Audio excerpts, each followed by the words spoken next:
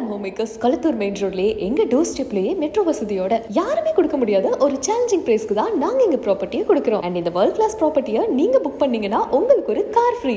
எதுக்காக நீங்க பேசும்போது அழறீங்க? இப்போ எனக்கு அந்த வீடியோலாம் பார்க்கும்போது அப்படியே கண்ணு கலங்குது எனக்கு. ஏன்னா தமிழை அடி வாங்கி ஓடியாரத பார்த்தேன் இல்லை. ஆனால் திடீர்னு ஒரு 2 வட இந்தியக்காரன் வந்தான், என் பொண்ணை தூக்கின்னு போனாங்க. என்ன பண்ண முடியும்? அந்த பயம்தான், ஒரு பயத்தை உண்டாக்கிட்டானுங்க தமிழ்நாட்டில்.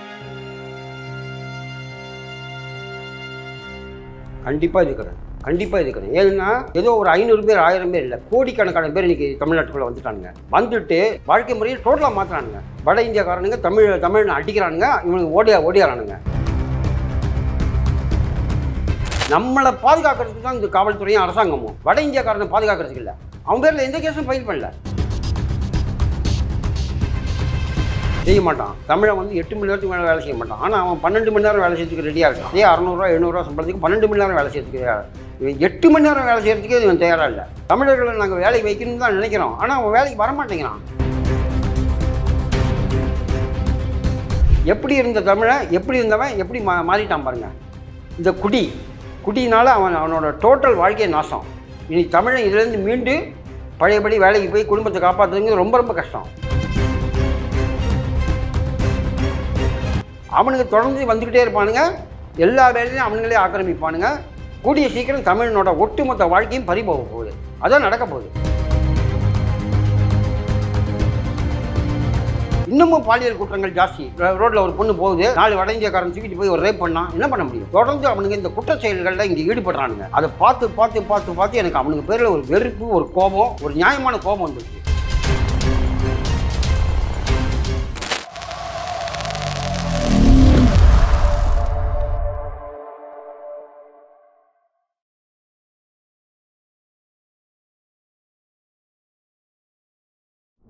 ஐத்தமிழ் நேயர்கள் அனைவருக்கும் அன்பு வணக்கம்.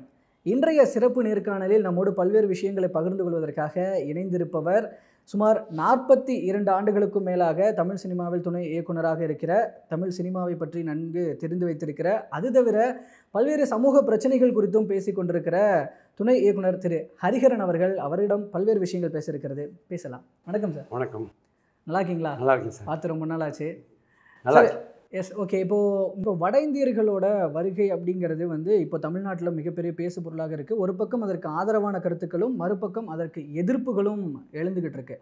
இந்த விஷயத்தில் நீங்கள் எப்படி பார்க்குறீங்க? அதை ஆதரிக்கிறீங்களா, எதிர்க்கிறீங்களா? கண்டிப்பாக இருக்கிறேன். ஏன்னா ஏதோ ஒரு 500 பேர் 1000 பேர் இல்லை, கோடிக்கணக்கான பேர் இன்னைக்கு தமிழ்நாட்டுக்குள்ளே வந்துட்டானுங்க. வந்துட்டு நம்மளோட டோட்டல் வாழ்க்கை முறையை அவனுக்கு மாற்றுறானுங்க. வாழ்க்கை முறையை டோட்டலாக மாற்றுறானுங்க. சமீபத்தில் ஒரு வீடியோ பார்த்தேன். வட இந்தியாக்காரனுங்க தமிழனை அடிக்கிறானுங்க, இவனுக்கு ஓடியாரானுங்க. அந்த வீடியோ பார்த்தோன்னே எனக்கு மனசுக்குள்ளே அவ்வளவு வெறி வேகம். அப்போ நம்ம தமிழ்நாட்டு அரசாங்கம், தமிழ்நாட்டு காவல்துறை என்ன பண்ணுது? நம்மளை பாதுகாக்கிறதுக்கு தான் இந்த காவல்துறையும் அரசாங்கமும், வட இந்தியாக்காரனை பாதுகாக்கிறதுக்கு இல்லை. அவன் பேரில் எந்த கேஸும் ஃபைல் பண்ணல. அது மட்டும் இல்லை, கேஸ் ஃபைல் பண்ணலன்னு இல்லை, அது விசாரணையெல்லாம் போயிட்டு தான் இருக்குது. அதில் கூட விசாரணையில் என்னென்னா, முதல்ல அதாவது அந்த சம்பவம் நடக்கிறதுக்கு முதல்ல நம்ம தமிழர்கள் ஒரு 2-3 பேர் அவங்க கிட்ட பிரச்சனை பண்ணதாகலாம் தகவல் போலீஸ் தரப்புல இருந்து சொல்லப்படுது. அது ஜோடிக்கப்பட்டது. இவன் போய் அவன்கிட்ட வம்புக்கு போயிருக்க மாட்டான். மேக்சிமம் அவனோட ஏரியான்னு ஒரு குறிப்பிட்ட ஏரியாவை இது பண்ணிட்டானுங்க. அந்த ஏரியாக்குள்ளே வேறு தமிழன் உள்ளே நுழையக்கூடாது. கொஞ்ச நாள் முன்னாடி இன்னொரு இது பார்த்தேன். ஒரு ஃபேக்ட்ரியில் வட இந்திய தொழிலாளர்கள் ஹுண்டாயா ஏதோ ஒரு கம்பெனியில் தமிழ் தொழிலாளிகளை வேலைக்கு வைக்கக்கூடாதுன்னு அவனுங்க போராட்டம் பண்ணுறானுங்க தமிழ்நாட்டில் ஒரு தொழிற்சாலையில். இப்படி போகட்டும் எவ்வளோ நாள் தான் விட முடியும்? நினச்சி பாருங்கள். இன்னும் கொஞ்ச நாள் என்ன நடக்க போகுதுமா? இன்னும் இந்த ஒரே நாடு ஒரே தேர்தல் மூலமாக அவனுங்களுக்கு ஓட்டுரிமை கொடுக்க போகிறாங்க. ஓட்டுரிமை கொடுத்தாச்சுனாக்கா அவனுக்கு ஓட்டு போடுவானுங்க தமிழ்நாட்டு இதில் தேர்தலில். முடித்தது கதை. தமிழன் ஓட்டு போட முடியாது. வட இந்தியக்காரன் தமிழ்நாட்டை தலையெழுத்து நிர்ணயம் பண்ண போகிறான். ஆனால் எனக்கு இந்த இடத்துல நீங்கள் 2 விஷயம் சொல்கிறீங்க. ஒன்று, அவங்க இங்கே வந்திருக்கிறத சொல்கிறீங்க. இன்னொன்று, ஓட்டுரிமையை பற்றி சொல்கிறீங்க. இப்போ அவங்க வேலைக்கே வரக்கூடாதுன்னு சொல்கிறீங்களா, ஓட்டுரிமை கொடுக்கக்கூடாதுன்னு சொல்கிறீங்க? அவன் வரதுக்கு காரணம் என்ன? அந்த சூழ்நிலையை உருவாக்கினது இவனுக்கு தானே. வட இந்தியாவிலேருந்து கோடிக்கணக்கில் இங்கே தமிழ்நாட்டுக்கு ஏன் கேரளாவுக்கு போகலாம், கர்நாடகாவுக்கு போகிறான்னா ஏன் தமிழ்நாட்டுக்கு வரான்?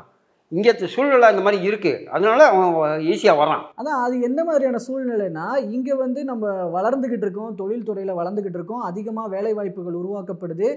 அதனால அதிகமாக ஆட்கள் தேவைப்படுதுன்றது தான் இங்கே வந்து இதை ஆதரிக்கிறவங்க தரப்புல இருந்து சொல்லப்படுற கருத்து. அந்த வகையில் தமிழ்நாடு வளருதுன்னு கூட அதை எடுத்துக்கலாம். இல்லை, தமிழ்நாடு வளரல. தமிழ்நாட்டோட நிலைமை என்ன தெரியுமா? இப்போது 7 கோடி தமிழர்கள், அதில் 2 கோடி பேர் குடியாளுங்க. 24 ஹவர்ஸ் குடிச்சிட்டு படுத்து கிடக்கானுங்க. உடம்புல தெம்பும் கிடையாது, ஒன்றும் கிடையாது, ஒரு வேலைக்கும் போக முடியாது. பிளம்பர் ஆகட்டும், கார்பெண்டர் ஆகட்டும், எல்லாமே குடிச்சிட்டு படுத்து கிடக்கானுங்க. அவனால் வேலைக்கு கூப்பிட்டா கூட அவனால் வர முடியாது. அந்த மாதிரி ஒரு சூழ்நிலை. பாக்கி 2 கோடி பேர் முட்டாள்தனமான ரசிகர்கள், முட்டாள்தனமான சினிமா ரசிகர்கள். அவன் வந்து பொறுப்பு இல்லாமல் சுற்றிட்டு கிடக்கான தன்னை சுற்றி என்ன நடக்குதுங்கிறத கொஞ்சம் கூட தெரியாத ஒரு கூட்டம். இதனால் பாதிக்கப்படுறது யார் தெரியுமா? ஒரு 2 கோடி பேர் உள்ள சராசரி வாழ்க்கை. ஒவ்வொரு குடும்பமும் பாதிக்கப்பட்டிருக்கு. வருமானம் இல்லாமல் புருஷன் குடிச்சிட்டு வந்து இந்த மாதிரி கடந்ததுனாக்க எல்லா குடும்பமும் பாதிக்கப்பட்டிருக்கு. ஆனால் அதே நேரம் வட இந்திய தொழிலாளர்கள் கடுமையாக உழைக்கிறதுக்கு ரெடியாக இருக்கானுங்க, கடுமையாக உழைக்கிறானுங்க. இவன் 900 ரூபா வாங்குற இடத்துல அவன் 600 ரூபாய்க்கு வேலை செய்கிறான், 600 ரூபா 700 ரூபாய்க்கு அவன் அழகாக வேலை செய்கிறான், நல்லா சம்பாதிக்கிறான், ஊருக்கு கொண்டு போகிறான். புரியுதா? அதனால் வட இந்திய தொழிலாளர்கள் அவனுங்களுக்குள்ள ஒத்துமையாக இருக்கானுங்க. ஆனால் அந்த பாதிப்பு கூடிய சீக்கிரம் இந்த 2 வருஷத்துக்குள்ளே தமிழ்நாட்டில் மிகப்பெரிய பாதிப்பு உண்டாக்க போகிறது. இந்த சிறுதொழில் பெருவெள்ளங்கிற மாதிரி கோடிக்கணக்கில் இன்றைக்கி 1 கோடி பேருக்கு மேலே வந்துட்டானுங்க தமிழ்நாட்டுக்குள்ளே. கூடிய சீக்கிரம் அவனுக்கு ஓட்டு உரிமை கொடுக்க போகிறானுங்க. இந்த 1 கோடியாக நிற்காது, இன்னும் வருவானுங்க. 1 கோடி பேர் வருவானுங்க. வந்துட்டு அவனுங்க இடம் வாங்குவானுங்க, எல்லாம் இது பண்ணுவானுங்க. கூடிய சீக்கிரம் தமிழனை இங்கேருந்து அடித்து வரட்டுவானுங்க. அதுதான் நடக்கும். இல்லை, இங்கே வந்து அவங்களா வர்றதுன்றது ஒரு பக்கம் இருந்தாலும் இங்கே இன்னொரு சொல்லப்படுற விஷயம் என்னென்னா, ஏன்னா அதாவது முதலாளிகள் தரப்பில் அது சார்ந்து ஒரு முதலாளி அவர்கள்கிட்டயே பேசும்பொழுது, ஒரு தொழிலதிபர்கிட்ட பேசும்போது என்ன சொல்கிறாங்கன்னா, அங்கே போய் கூட்டிகிட்டு வந்துட்டு இருக்கோம் அப்படின்னு தான் அவங்களே சொல்கிறாங்க ஓப்பனாக. காரணம் என்னென்னா, அவங்களே தமிழர்களை வேலைக்கு வைக்க ரெடியாக இருக்கிறாங்க, ஆனால் யாரும் வேலைக்கு வர்றதில்லை அப்படிங்கிறது அவங்களோட குற்றச்சாட்டாக இருக்குது. அவன் வேலைக்கு வர்றான், அதனால் நாங்கள் அவங்கள கூப்பிடுறோம், அது குறைஞ்ச சம்பளம், அதிக நேரம் வேலை செய்கிறான். அப்படிப்பட்ட உழைப்பாளிகள் இப்போ தமிழர்கள் அப்படி இல்லை அப்படின்றாங்க. செய்ய மாட்டான். தமிழன் வந்து 8 மணி நேரத்துக்கு மேலே வேலை செய்ய மாட்டான். ஆனால் அவன் 12 மணி நேரம் வேலை செய்யறதுக்கு ரெடியாக இருக்கான். 12 மணி நேரம், அதே 600 ரூபா 700 ரூபா சம்பளத்துக்கு 12 மணி நேரம் வேலை செய்யறதுக்கு இவன் 8 மணி நேரம் வேலை செய்யறதுக்கே இவன் தயாராக இல்லை. அதே சம்பளத்துக்கு இப்போ 8 மணி நேரம் வேலை செய்யறதுக்கே இவன் தயாராக இல்லை. அதனால் அந்த பேட்டி நானும் பார்த்தேன். அந்த ஒரு முதலாளி பேட்டி கொடுத்ததை, தமிழர்களை நாங்கள் வேலைக்கு வைக்கணும்னு தான் நினைக்கிறோம், ஆனால் அவன் வேலைக்கு வரமாட்டேங்கிறான். எப்படி இருந்த தமிழன், எப்படி இருந்தவன் எப்படி மாறிட்டான் பாருங்க. இந்த குடியினால் அவனோட டோட்டல் வாழ்க்கையை நாசம். இந்த குடியை இது பண்ணது அவனோட ஒட்டுமொத்த வாழ்க்கை முறையை மாற்றிடுச்சு. இனி தமிழன் இதுலேருந்து மீண்டு பழையபடி வேலைக்கு போய் குடும்பத்தை காப்பாற்றுறதுங்கிறது ரொம்ப ரொம்ப கஷ்டம். அவனுக்கு தொடர்ந்து வந்துக்கிட்டே இருப்பானுங்க, எல்லா வேலையும் அவனுங்களே ஆக்கிரமிப்பானுங்க. கூடிய சீக்கிரம் தமிழனோட ஒட்டுமொத்த வாழ்க்கையும் பறிபோக போகுது. அதான் நடக்க போகுது. தமிழர்கள் இப்படியான நிலைக்கு ஆனதுக்கு வந்து யார் காரணம், முக்கிய காரணம்னு நினைக்கிறீங்க? ஏன்னா இப்போ இதில் எல்லாருமே வந்து அவங்கவுங்களோட வாழ்க்கை வந்து அவங்கவுங்களோட கையில் தான் இருக்குது, அவங்கவுங்க தான் முடிவெடுக்கிறாங்க. ஆனால் அந்த வகையில் நீங்கள் வந்து பர்டிகுலராக தமிழர்களை மட்டும் குறை சொல்கிறீங்களா, இல்லை இங்கே ஆண்ட கட்சிகளை குறை சொல்கிறீங்களா? எந்த வகையில் இந்த ஒட்டுமொத்த மாற்றம் நிகழ்ந்திருக்கிறதா நீங்கள் நினைக்கிறீங்க? நிச்சயமாக இதுக்கு வந்து அரசாங்கமும் ஒரு காரணம், நிச்சயமாக காரணம். இல்லைன்னா இத்தனை கோடி மக்கள் வட இந்தியக்காரனை தமிழ்நாட்டில் அலோவ் பண்ணிடக்கூடாது. இதே கேரளாவில் போய் அங்கே 1 கோடி பேர் அங்கே போய் உட்கார முடியுமா? அந்த கவர்மெண்ட் ஒத்துக்குமா? கர்நாடகாவில் போய் உட்கார முடியுமா? எங்கேயாவது உட்கார முடியுமா? தமிழ்நாட்டில் மட்டும் இவனுக்கு கோடிக்கணக்கில் வந்து உட்காந்துருக்கானா இந்த அரசாங்கம் எங்களை காப்பாற்றுறதுக்கு தவறுதுங்கிறது தான் நான் எடுத்துக்க முடியும். தொடர்ந்து இதில் மட்டும் இல்லை, எல்லா விதத்துலையுமே இந்த திராவிட கட்சிகள் ஒட்டுமொத்த தமிழ்நாட்டையும் நாசம் பண்ணிட்டு இருக்கானுங்க. ஒட்டுமொத்த தமிழ்நாட்டையும். அதில் பாதிக்கப்பட்ட ஒருத்தன் தான் நான். போன தேர்தலில் ஓட்டு போட போனேன். என் மனைவிக்கு ஓட்டு இருக்குது, என் பையனுக்கு ஓட்டு இருக்குது, எனக்கு ஓட்டு இல்லை. அப்போ நான் கேட்டேன், நான் என்ன பேயா, ஏன் எனக்கு ஓட்டு இல்லை அப்படின்னா, சார் லிஸ்ட்டில் உங்கள் பேர் இல்லை. அப்போ எல்லாத்துக்கும் ஆதார் கார்டு சேர்த்து நீ ஓட்டர் ஐடியும் ஆதார் கார்டையும் சேரு, மிஷினில் கையை வச்சாதான் ஓட்டு அப்படிங்கிற ஒரு நிலைமையை உருவாக்கு, கள்ள ஓட்டு வராது. அது மட்டும் இல்லை, இந்த ஓட்டுக்கு பணம் கொடுக்குற கலாச்சாரத்தை உருவாக்கினதே இந்த திராவிட கட்சிகள் தான். அது 500 ரூபாய் 1000 ரூபாய் அனுப்பி இன்றைக்கி 5000 ரூபாய் வந்து நிற்குது ஓட்டுக்கு பணம் கொடுக்குறது. இப்படி தமிழனை எல்லா விதத்திலையும் அடக்கி ஒடுக்கி அவனை எந்த விதத்துலையும் வாட விடாமல் ஆக்குறதுங்கிறது 1ஆம் நம்பர் அயோக்கியத்தனம். இல்லை, நீங்கள் வட இந்தியர்கள் வந்து இங்கே வர்றதை வந்து எதிர்க்கிறீங்க, வரக்கூடாது அந்த மாதிரி சொல்கிறீங்க. இங்கே அதுக்கான வாய்ப்புகளை அரசாங்கம் தடுக்கணும்னு சொல்கிறீங்க. நீங்கள் ஒன்று யோசிச்சு பாருங்கள், நம்ம தமிழர்கள் வந்து இங்கேருந்து மற்ற மாநிலங்களுக்கு போய் வேலை செய்கிறதோ, நார்த் இந்தியாவில் போய் வேலை செய்கிறதோ, வெளிநாடுகளுக்கு போய் வேலை செய்கிறதோ, அது எல்லாமே நடந்துக்கிட்டு தான் இருக்குது. அதையெல்லாம் பாராட்டுறோம். ஒருவேளை அங்கே போய் அவங்க உழைப்பில் வந்து உலகம் முழுக்க வந்து எல்லா வளர்ந்த நாடுகள்லையும் தமிழர்கள் இருக்கிறாங்க, அவங்க உயர் பதவிகளில் இருக்கிறாங்கலாம் சொல்லும்போது நமக்கு சந்தோஷமாக இருக்குல்ல. அப்போது நீங்கள் இங்கேருந்து போகிறதெல்லாம் எதிர்க்கலை, அங்கேருந்து வர்றாங்க அதை மட்டும் எதிர்க்கிறீங்க. இது எந்த வகையில் நியாயம்? அவனுங்களால பாதிப்பு நிறைய கண்ணுக்கு முன்னாடி பார்க்குறேன்னு. வட இந்தியக்காரங்களால் ஏடிஎம் கொள்ளைகள் முக்கால்வாசி ஈடுபடுறது யாரும் தமிழனா? எல்லாம் வட இந்தியக்காரனுங்க தான் ஏடிஎம் கொள்ளைகள். அது மட்டும் இல்லை, இந்த சைபர் கிரைம் குற்றங்கள், இந்த ஃபோன் பண்ணுறது, உங்கள் ஓடிபி நம்பர் சொல்லுங்கள் அப்படின்னு கேட்குறது, அவனுக்கு பூரா வட இந்தியக்காரனுங்க தான். ஓடிபி நம்பர் நம்ம அக்கௌண்ட்லேருந்து பணத்தை எடுக்கிறானுங்க. இப்படி சைபர் கிரைம் குற்றங்கள், நேரடியான குற்றங்கள் எல்லாத்துலையும் ஈடுபடுறது அவனுக்கு தான். அப்படி இருக்கும்போது அதை பார்த்துக்கிட்டு எப்படி நல்லா பொறுமையாக இருக்க முடியும்? ஓரளவுக்கு தான் என்னோடய வாழ்க்கை முறையே டோட்டலாக மாறுது. நான் ஒரு சராசரி வாழ்க்கை வாழணும்னு நினைக்கிறேன். அந்த வாழ்க்கை கூட என்னால் வாழ முடியாது அப்படின்னுங்கிற ஒரு சூழ்நிலை வரும்போது எனக்கு நிச்சயமாக கோபம் வரதான் செய்யும். இங்கே டோட்டலாக எல்லா இண்டஸ்ட்ரியிலையும் அவங்க ஆக்கிரமிப்பு பண்ணுறது அப்படின்ற போது நீங்கள் ஒரு 40-42 வருஷமாக சினிமா துறையில் இருக்கிறீங்க. சினிமா துறைக்குள்ளேயும் அவங்களோட ஆதிக்கம் பெருகிட்டு தான் கண்டிப்பாக எந்த அளவுக்கு இருக்குது அதை கொஞ்சம் பகிர்ந்துக்க முடியும்? ஏற்கனவே மறைமுகமாக இருந்தது. ஏற்கனவே 35 பேர் இருந்தாங்க சேட்டுங்க. அவங்க தான் தமிழ் சினிமாவுக்கு மொத்தம் ஃபைனான்ஸு. அவனுங்க யார் ஹீரோ, யார் ஹீரோயின், யார் டைரக்டர்னு பார்த்து தான் ஃபைனான்ஸ் பண்ணுவானுங்க. இந்த 35 சேட்டு தான் தமிழ் சினிமாவை நிர்ணயம் பண்ணிட்டு இருந்தானுங்க. அது ஒரு காலகட்டம் மறைமுகமாக இருந்தது, இந்த வட இந்தியர்களோட ஆதிக்கம். இன்னும் கொஞ்ச நாளில் வட இந்தியர்கள் அவனுங்களே வந்துடுவானுங்க. தமிழ் சினிமா நாங்கள் சொல்கிற கதையை தான் நீங்கள் எடுக்கணும் அப்படின்னு வந்துடுவானுங்க. அதுக்கான சூழ்நிலை கூடிய சீக்கிரம் வரும். எல்லா டிபார்ட்மெண்ட்டும் வந்தவன் சினிமா விடுவான். அவன் எல்லா டிபார்ட்மெண்ட்டுக்கும் வந்துடுவான், கூடிய சீக்கிரம் வந்துடுவான். இன்னும் கொஞ்ச நாளில் ஒட்டு மொத்தமாக தமிழ்நாட்டை நாசம் பண்ணுறதுன்னு முடிவு பண்ணி வரானுங்க அவனுங்க. அதுக்கு அரசாங்கமும் ஆதரவு கொடுக்குது. நிச்சயமாக தமிழனுக்கு மிகப்பெரிய பாதிப்பு இந்த வட இந்தியர்களோட வருகை நிச்சயமாக நடக்கும். 100% நடக்கும்.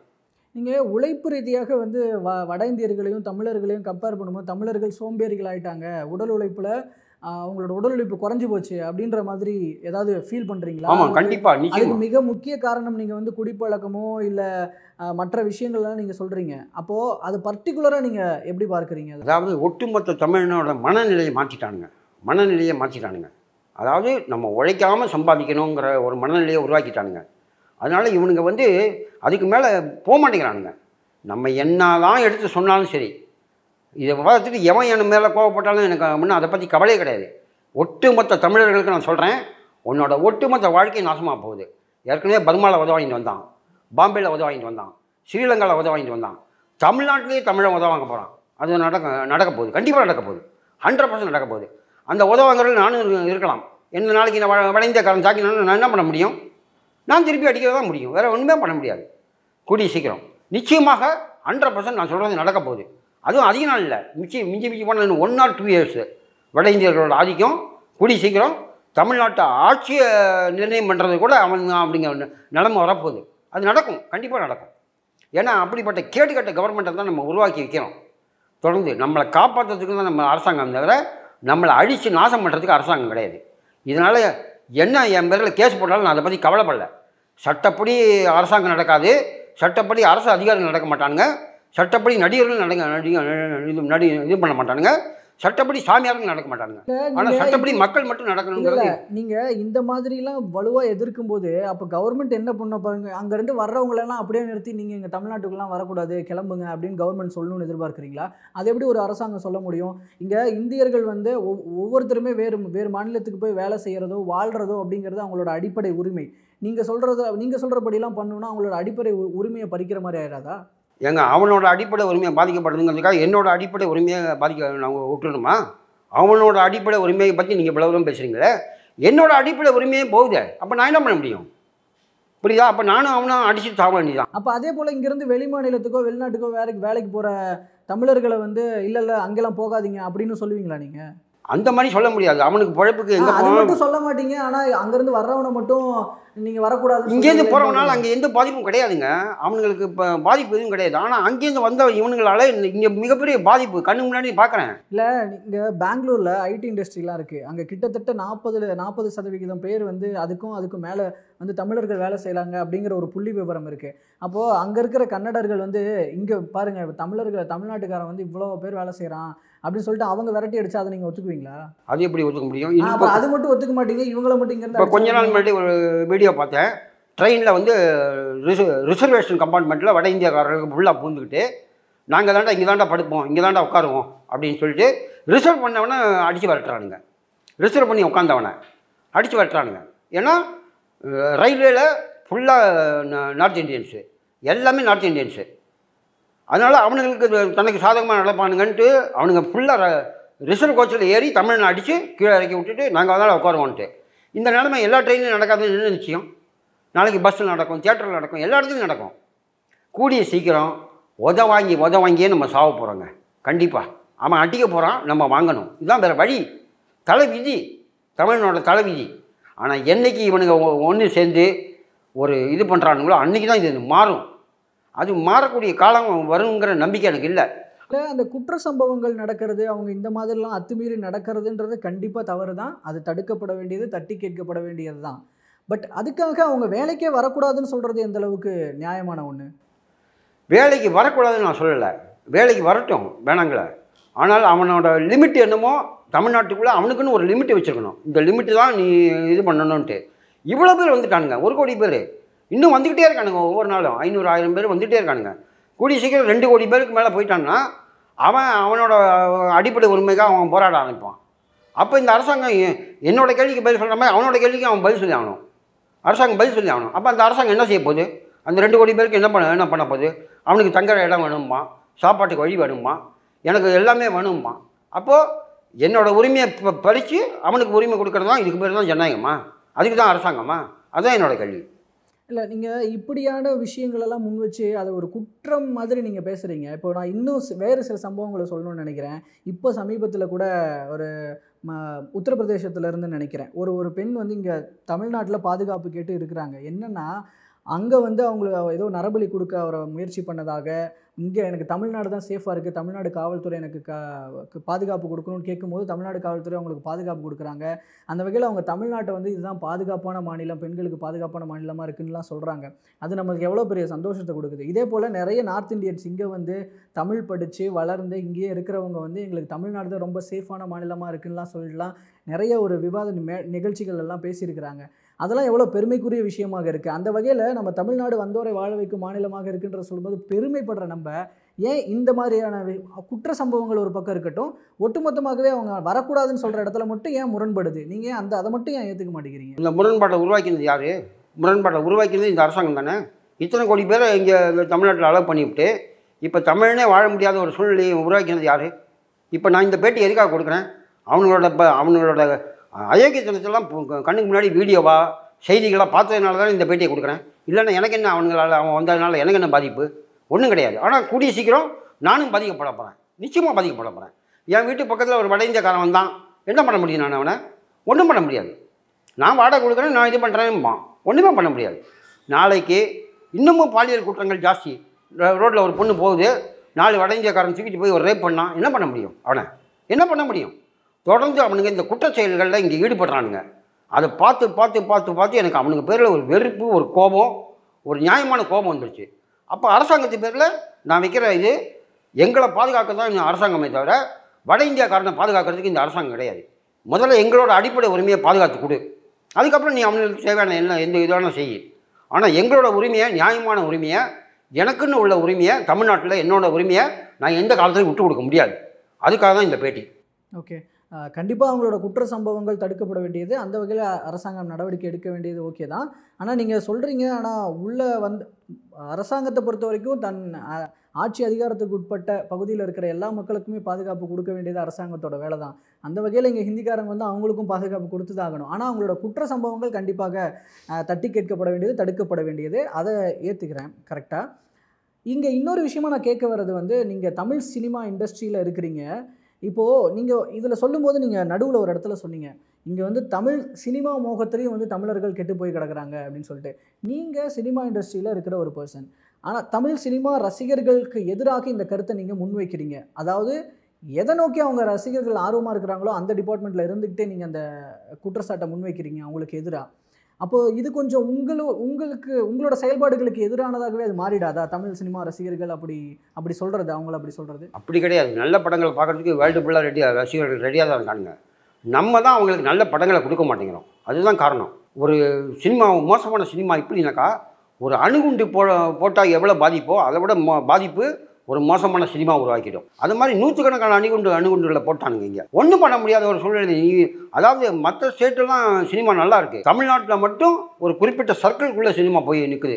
ஒரு குறிப்பிட்ட நடிகனை வச்சு தான் படம் பண்ணோம், குறிப்பிட்ட இவன் தான் பண்ணணுங்கிற மாதிரி ஒரு சின்ன வட்டத்துக்குள்ளே கொண்டு போய் நிறுத்திட்டானுங்க. இதை தாண்டி வேற ஒரு பிளாட்ஃபார்மில் தமிழ் சினிமா போகுது. கூடிய சீக்கிரம் வேறு லெவலில் இப்போ நிறைய படங்கள் அந்த மாதிரி உருவாகிட்டு இருக்கு. தமிழ் சினிமா வேறு லெவலில் போயிடும். நீங்கள் சினிமா இண்டஸ்ட்ரிக்குள்ளே இருக்கிற விஷயங்களை இதை சொல்கிறீங்க. நான் சொல்கிறது வந்து, இப்போ ரசிகர்கள் வந்து சினிமா, அதாவது அவ்வளோ தமிழ் சினிமா மேலே அவ்வளோ ஆர்வமாக இருக்கும் பொழுது நீங்கள் அவங்கள வந்து சொல்கிறீங்க. அப்போ தமிழ் சினிமா ரசிகர்கள் எந்த அளவுக்கு அந்த சினிமா முகத்தில் இருக்கணும், நீங்கள் இந்த அளவுக்கு இருந்தால் போதும், இவ்வளோலாம் இருக்க தேவையில்ல, தமிழ் சினிமா ரசிகர்களுக்கு நீங்கள் என்ன சொல்லணும்னு நினைக்கிறீங்க உள்ளே இருந்து? ரசிகனாக இருந்துட்டா எனக்கு ஒன்றும் பிரச்சனை இல்லை. ஆனால் அந்த ரசிகனால் பொது வாழ்க்கைக்கு மிகப்பெரிய பாதிப்பு வரும்போது நான் அதை எதிர்த்து நான் சொல்ல தான் செய்வேன். ரசிகனாக இருந்துட்டு போ, நான் தப்பே சொல்ல மாட்டேன். நீ விஜய் ரசிகனாரு, அஜித் ரசிகனாரு, ரசிகனாக இருந்துட்டு போ, அதனால் எந்த பாதிப்பும் கிடையாது. ஆனால் அதோட இது பொது வாழ்க்கையில் வருது பாருங்கள், அப்போ தான் அந்த பாதிப்பு. ஒவ்வொரு குடும்பத்துலேயும் அப்பா நான் விஜய் படம் பார்க்க போகிறேன், எனக்கு 500 ரூபா கொடு, 1000 ரூபா கொடுன்னு வாங்கிட்டு ஓடுறான் பாருங்கள். 1 மணிக்கு நைட்டு 4 மணிக்கெலாம் ஓடுறான் பாருங்கள், அது தப்பு. ரோட்டில் பைக் எடுத்துகிட்டு மாங்குன்னு சுற்றுறான் பாருங்கள், 70 கிலோமீட்டரு 80 கிலோமீட்டர் வேகத்தில் சுற்றுறது தப்பு. காதல்ங்கிற பேரில் ஒவ்வொரு பெண்ணையும் இது பண்ணுறது, இது பண்ணிவிட்டு அதோட வாழ்க்கையை நாசம் பண்ணிவிட்டு காதல்ங்கிற பேரில், அது தப்பு. இப்படி சமுதாயத்தில் அவங்களால பாதிப்பு வரப்போது ரசிகங்கிற போர்வையில் இருந்தாலும் நான் எதுக்கு தான் செய்வேன், அது கண்டிப்பாக எதுக்கு தான் செய்வேன். ஏன்னா ரசிகன்னா இருந்துட்டால் எனக்கு பிரச்சனை இல்லை. ஆனால் அவன் பொது வாழ்க்கையில் அவனால் அதோட விளைவு வரப்போது அது கண்டிப்பாக. அதுவும் அந்த தமிழ் சினிமாவில் காட்டப்படுற ரெஃபரன்ஸ் எல்லாம் எடுத்துக்கிட்டு இந்த மாதிரி பண்ணுறதை நீங்கள் ஏற்றுக்கவே மாட்டீங்க? கண்டிப்பாக ஏற்றுக்க மாட்டேன், நிச்சயமாக ஏற்றுக்க மாட்டேன், 100% ஏற்றுக்க மாட்டேன். அதாவது சினிமா வேறு லெவல், அதோட பவரே வேறு.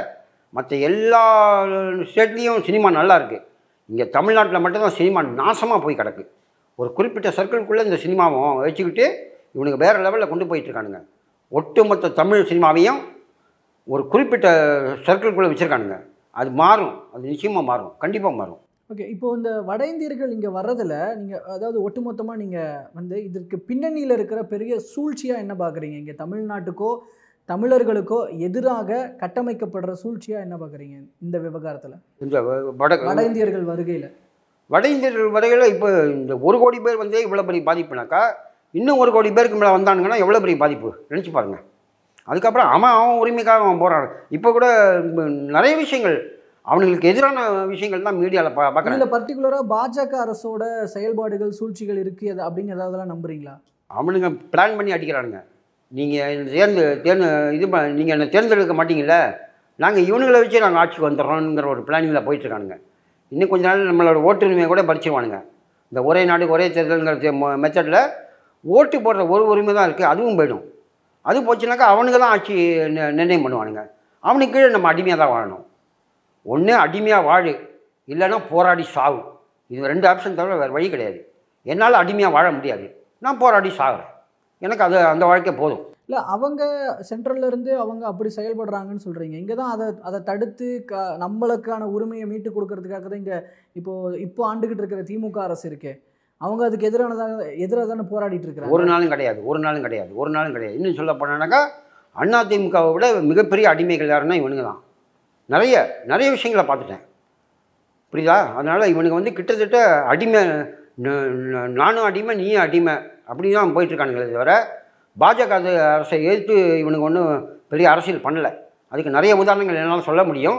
இருந்தாலும் ஒட்டு மொத்தமாக பாஜக அரசை எதுக்குங்கிறது இந்து மதம்னு ஒன்று இருக்க வரைக்கும் ஆர்எஸ்எஸ் இருக்கும், பாஜகவும் இருக்கும். எப்போ எனக்கு இந்து மதம் தேவையில்லைன்னு முடிவு பண்ணி நீ வெளியே வரையோ அப்போ தான் நீ இது பண்ண முடியுமே தவிர இந்து மதம்னு ஒன்று இருக்க வரைக்கும் ஆர்எஸ்எஸ் கண்டிப்பாக இருந்தே தீரும். அதோட மெயின் இது ஏன் ஆர்எஸ்எஸில் பெண்களை மட்டும் ஏன் சேர்க்க மாட்டேங்கிறானுங்க அது தெரியுமா உங்களுக்கு? பெண்கள் கிடையாது, பெண்களை ஒரு அடிமையாக நினைக்கிற கட்சி இதுனாக்கா ஆர்எஸ்எஸ் தான். ஆனால் பெண்ணை மதிக்காத சமுதாயம் சத்தியமாக விளங்காதுங்க. நான் ஓப்பனாக சொல்கிறேன், பெண்ணை, ஏன்னா சக்தியோட வடிவமே பெண் தான். அந்த பெண்ணை மதிக்காத ஒரு சமுதாயம், அது தமிழாக இருக்கட்டும் மலையாளமாக இருக்கட்டும் எந்த இருக்கட்டும், பெண்ணை மதிக்காத சமுதாயம் அழிஞ்சே தீரும். இதுக்கு உதாரணம் எவ்வளோ சொல்ல முடியும்? ஒரு ராமாயணம் உருவானது ஒரு சீதையினால தான், ஒரு மகாபாரதம் உருவானது ஒரு திரௌபதியினால் தான். பெண்ணை மதித்து பெண்ணை போட்டி வாழ சமூகம் நல்லா வாழும். பெண்ணை அழித்து அடிமையாக்கிற சமூகம் ஒட்டுமொத்தமாக அழியும். நான் பெண்ணை மதிக்கிறவன், அதனால் நல்லா இருக்கேன். எல்லாரையும் அந்த மாதிரி இருங்கன்னு சொல்கிறேன், இருக்க மாட்டேங்கிறானுங்க. நீங்கள் மாநில அரசாங்கத்து மேலேயும் குற்றச்சாட்டை முன்வைக்கிறீங்க. இவங்க அதாவது பாஜக அவங்களுக்கு எதிராக இவங்க செயல்படலை அப்படின்லாம் சொல்கிறீங்க. இந்த பர்டிகுலரான இந்த வட இந்தியர் வருகை விவகாரத்தில் திமுக அரசாங்கம் என்ன பண்ணியிருக்கணும் இல்லை என்ன பண்ணணும் அப்படின்னு நீங்கள் நினைக்கிறீங்க? வருமுன் காப்பவன் தான் அறிவாளி, அது வந்த பின்னை தெய்வன் தான் ஏமாளி. பிரச்சனைன்னு வந்துருச்சு, இனிமேல்ட்டாவது அதை தடுக்கிறதுக்கு என்ன வழிமுறை உண்டோ அதை பார்க்கணும். அதை விட்டுட்டு அவனுக்கு அடிப்பானுங்க நான் வாங்கிட்டு போகணும், அதை நாங்கள் வேடிக்கை பார்ப்போம்னாக்கா அது அப்படிப்பட்ட அரசாங்கம் எங்களுக்கு தேவையில்லை. அடுத்த தேர்தலில் வேறு மாதிரி நடக்க போகுது. மக்களோட மனநிலை டோட்டலாக மாறிடுச்சு. திமுகவுக்கு எதிரான மனநிலை தான் மக்கள் இருக்காங்க இப்போது. அதனால் டோட்டல் மனநிலை மாறியாச்சு. இனிமேல் இந்த திராவிட கட்சிகளோட பிடியிலேருந்து தமிழ்நாடு விளையிச்சினாலே நிச்சயமாக தமிழ்நாடு. அதுக்காக நான் சீமானுக்கு ஓட்டு போடுங்கன்னு நான் சொல்ல மாட்டேன். நீ யாருக்கு வேணால் ஓட்டு போடு.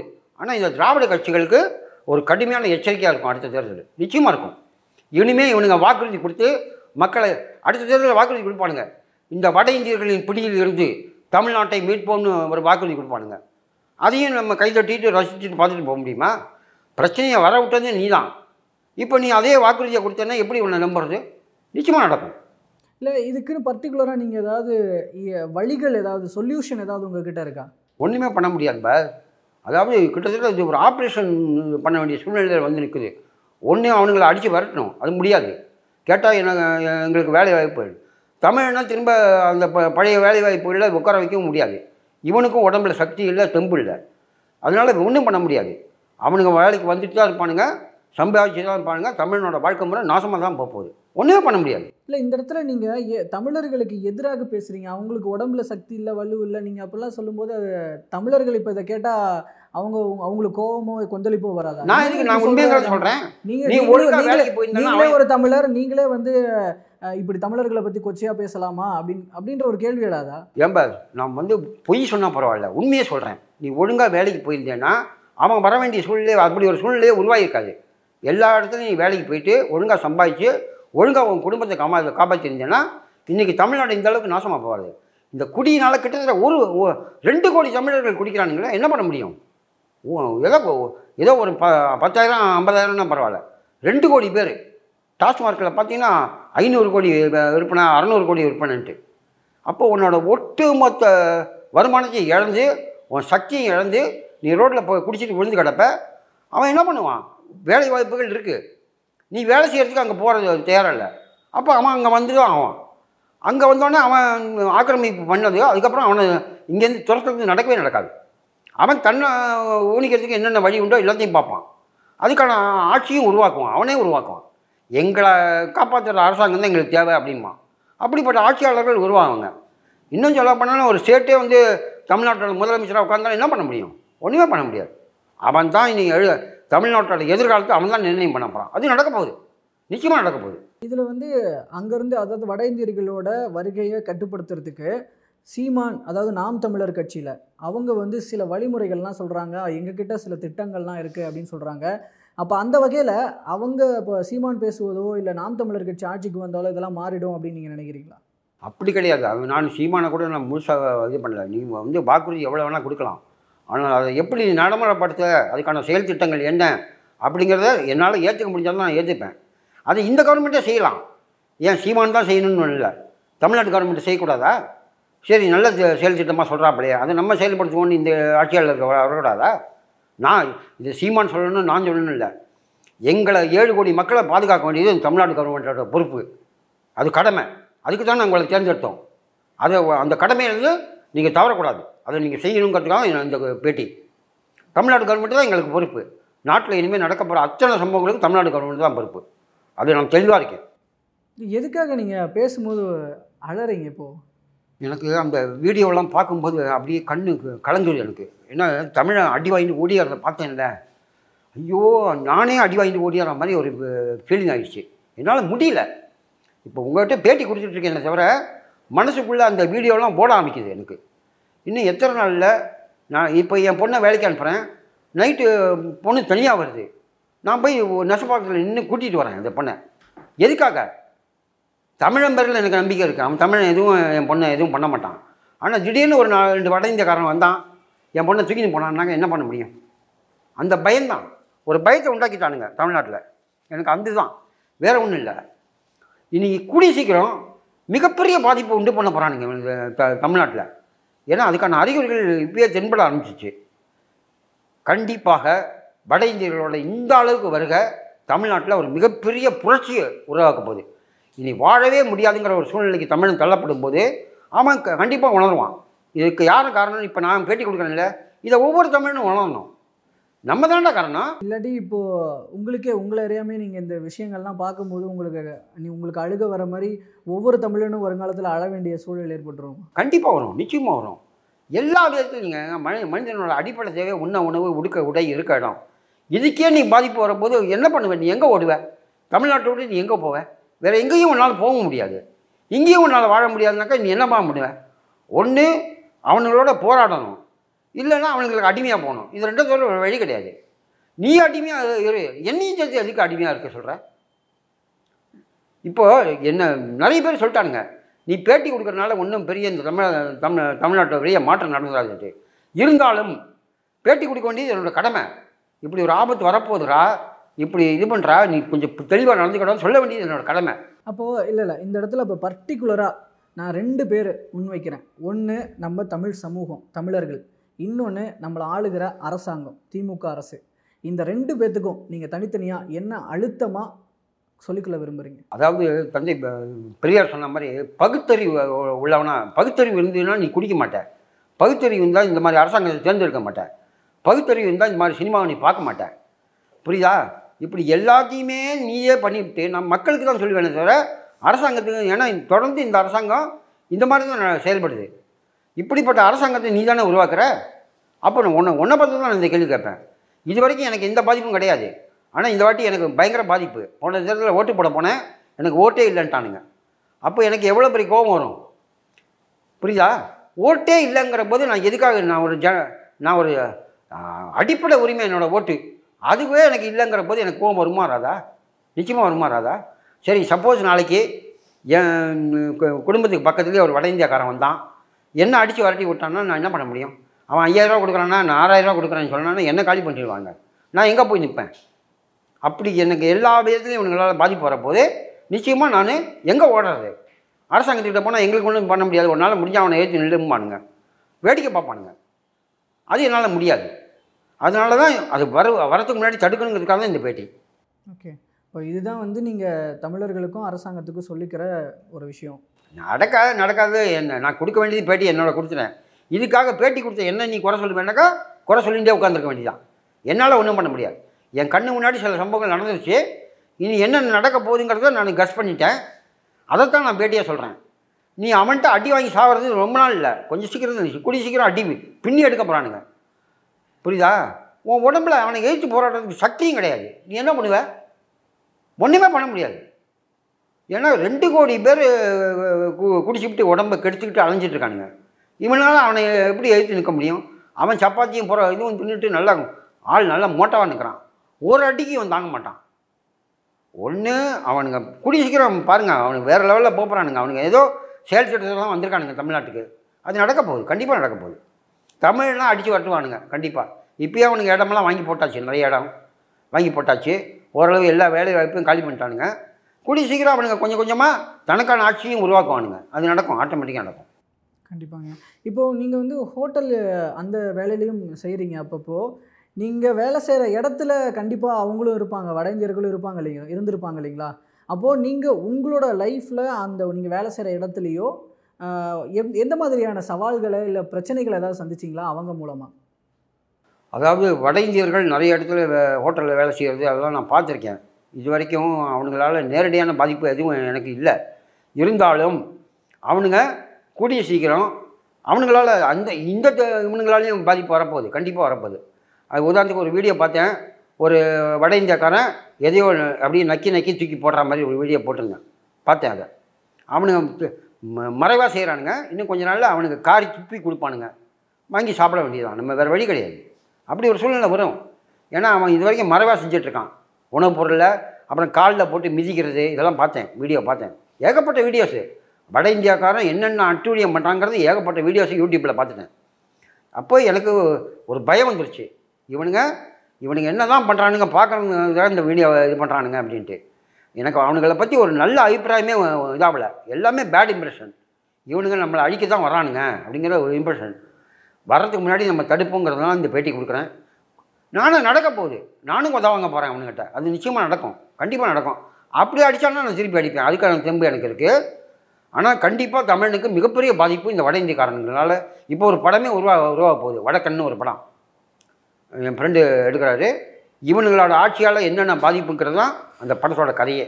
ஒரு படமே எடுக்கிற அளவுக்கு இவனுங்க பிரச்சனை வந்துருச்சு. கண்டிப்பாங்க. இப்போது நீங்கள் சொல்கிற இந்த கருத்துக்கள் மூலியமாக தமிழர்கள், தமிழ் சமூகம் இப்போயாவது முழிச்சுக்கணும் அப்படிங்கிற பல்வேறு விஷயங்கள் வந்து உங்களோட கருத்துக்கள் மூலமாக எங்கள் தமிழ் சமூகத்துக்கு சொல்லப்பட்டிருக்கு. இவ்வளோ நேரமாக இந்த வட இந்தியர் வருகை குறித்த, அது மூலமாக ஏற்பட போகிற பிரச்சனைகள் குறித்த பல்வேறு தகவல்களையும் கருத்துக்களையும் எங்களோட பகிர்ந்துக்கிட்டதுக்காக ரொம்ப நன்றிங்க. அதே நேரம் ஒட்டுமொத்த தமிழர்களுக்கும் ஒரு சின்ன வேண்டுகோள், பேட்டி கொடுத்த என் பேரில் கோவப்பட்டு நீ பிரயோஜனம் இல்லை. இவன் என்ன சொல்லியிருக்கான், எப்பொருள் யார் யார் வாய் கேட்பினும் அப்பொருள் மெய்ப்பொருள் காண்பதிவு. நான் சொல்கிற பாதிப்பு என்ன ஆக போகுதுங்கிறதுக்காக சொல்லியிருக்கேன். அதை உணர்ந்து நீ நடந்துக்கிட்டேன்னா இது, அதை விட்டுட்டு நீ இந்த மாதிரி பேட்டி கொடுக்கக்கூடாதுன்னு சொன்னீங்கன்னா நான் இப்படி தான் பேட்டி கொடுப்பேன். கண்டிப்பாக இப்படி தான் பேட்டி கொடுப்பேன். ஏன்னா உன் பாதிப்புக்காக தான் நான் பேட்டி கொடுக்குறேன். நீயே புரிஞ்சுக்கலைன்னா என்னால் ஒன்றும் பண்ண முடியாது. அதனால் திரும்ப சொல்கிறேன், இவங்களால் உனக்கு ஒரு மிகப்பெரிய பாதிப்பு வரப்போகுது. அதை முன்கூட்டியே நான் சொல்கிறேன். பாதுகாத்துக்கிறது உன் பொறுப்பு. தமிழ் என்று சொல்லடா, தலை நிமிர்ந்து நில்லடா அப்படிங்கிற மாதிரி போ. அதை விட்டுட்டு நான் இப்படி தான் வாழ்வேன்னாக்கா உன்னோட அழிவு நிச்சயம். நன்றி.